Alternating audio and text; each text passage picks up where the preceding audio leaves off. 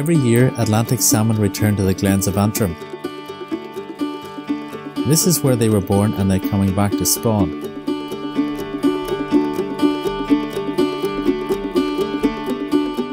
Along the way they face a long and difficult journey.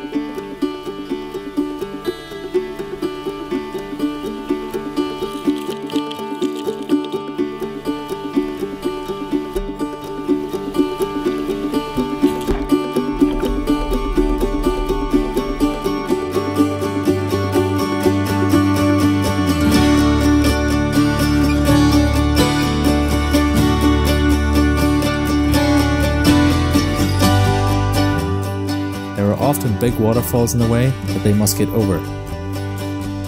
Salmo salar is their scientific name. This means salmon the leaper, and it's easy to see why.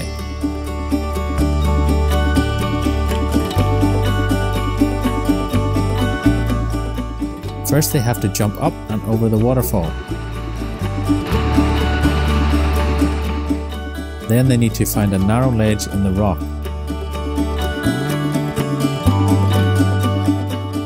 Here they can take a breather to rest, before they make a final push up over the top.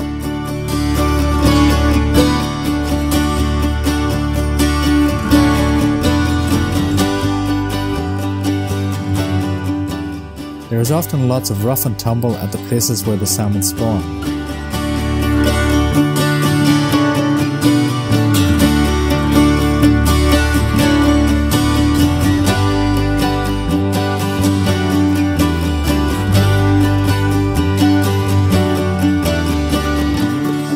This is mainly between the male salmon who fight one another to see who gets the best places.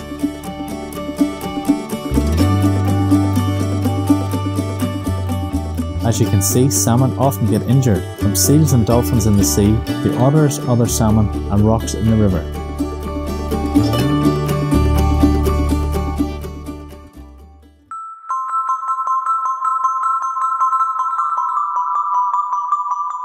A pair of salmon are getting ready to spawn. The female salmon first digs a hole to make a nest in the gravel.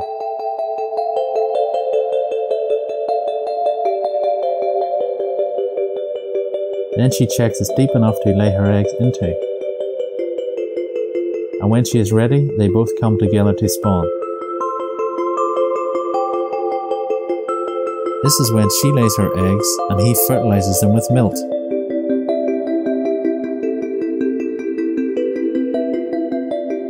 She then quickly covers them to stop hungry trout and other predators from eating them.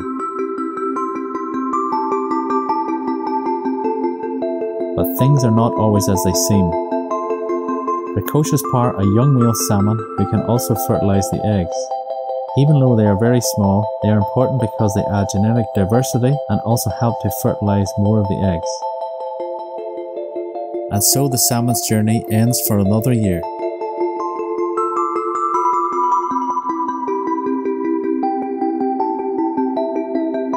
2019 International Year of the Salmon.